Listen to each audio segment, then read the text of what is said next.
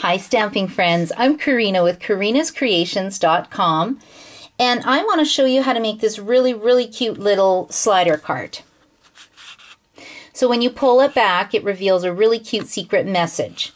So what you're going to need for this card is you need 3 pieces. So you need your cardstock base, and mine is very vanilla.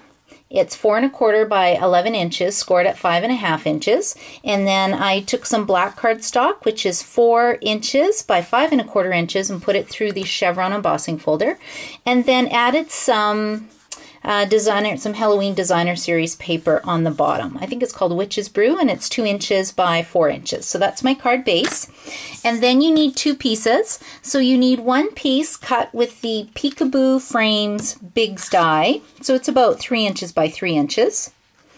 And then you need another piece that is 2 1/4 inch, which is 2 inches by 3 1/4 inches, and then you need to score it at 1/2 inch and put a piece of sticky strip, and then you set that aside.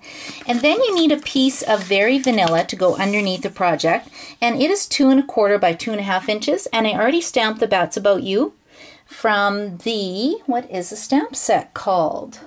The Bats About You Halloween Hello, sorry. And you got to make sure you stamp it over far enough so that you can actually have some room to put your frame on top.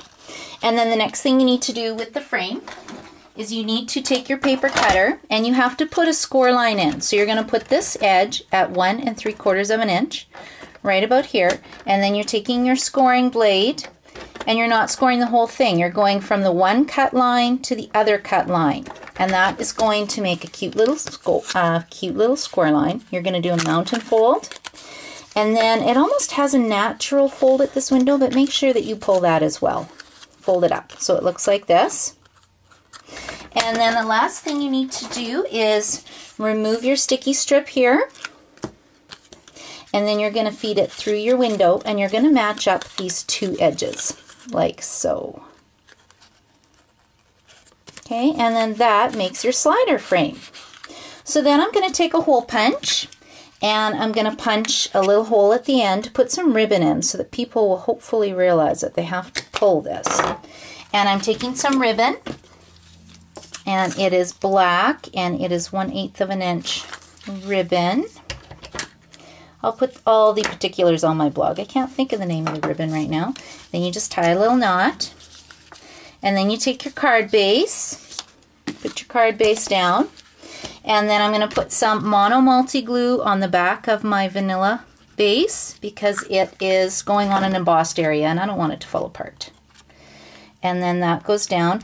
And then it's very important for the next part of the card to put glue on only 3 sides. So 1, 2, 3, because you don't want this part sticking to the card.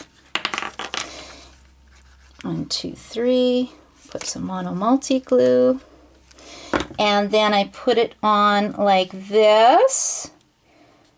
And then you hold it down, let it stick, and then the very last step is to put a cute little bat on it. The cute little bat, I have put black glitter on it, and I'm going to punch it out with an oval punch and pop it onto this part only of my card. Make sure you don't put a dimensional on this part.